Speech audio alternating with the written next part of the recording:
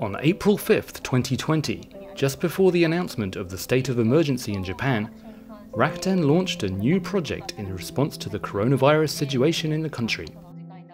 This rescue hotel project was led by Rakuten Travel, with the aim of protecting the safety of everyone in society. Securing medical supplies and facilities was crucial in preventing the spread of coronavirus. In light of this, Rakuten Travel stepped up to support hotels nationwide willing to accept patients with little to no symptoms. The project team focused on three main efforts. As the first step, Rakuten Travel's team of around 280 ITCs from across Japan made calls to hotels to identify those able to participate and created a list of such hotels.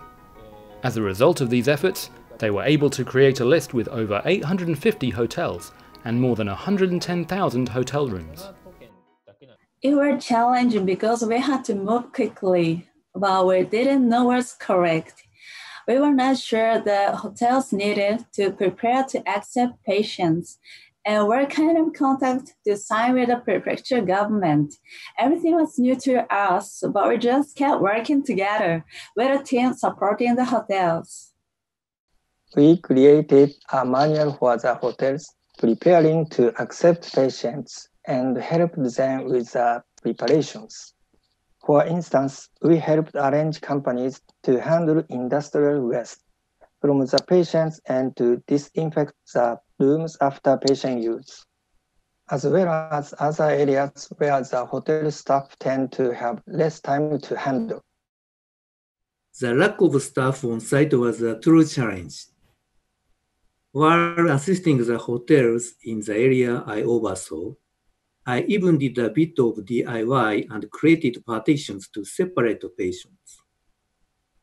I think going out to help out at the hotels and reflecting what I learned on site in the menu has allowed me to discover and share information that is more useful to everyone. Thanks to the hard work of the ITCs, Hotel 2135, a hotel in Aomori Prefecture and the first participant of the project, was able to start accepting patients within around 1 month after the project began. Rakuten Travel also worked closely with the Japan Tourism Agency, as well as other governmental entities and prefectural governments, to share information in a timely manner. I think we were able to provide values to hotel, which are unique to Rakuten as a private enterprise.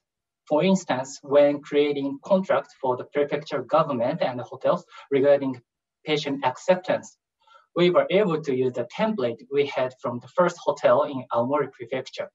This sharing of information helped speed up our process.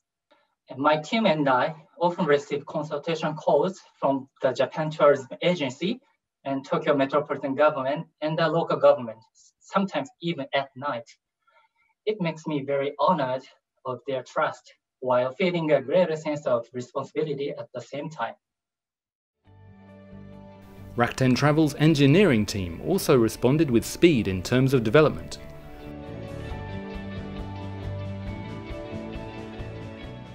They were able to create a system allowing local governments to easily search and book a room at a participating hotel in less than 3 days.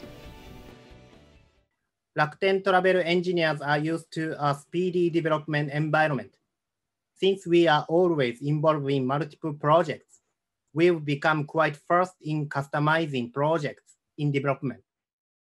The system is being utilized by many governmental entities, such as the Ministry of Health, Labor, and Welfare, to monitor all hotels open to receiving patients. I am very proud that we are able to provide a user-friendly system in such a short amount of time. Every team member of this effort joined because they share their mission to contribute to society and make meaningful impact in these urgent times. Recently, Rakuten Travel has added a new function allowing users to check coronavirus countermeasures implemented by hotels. This know-how is also being utilized to prepare for a potential second wave of the pandemic, as well as establishing a new normal for the travel industry.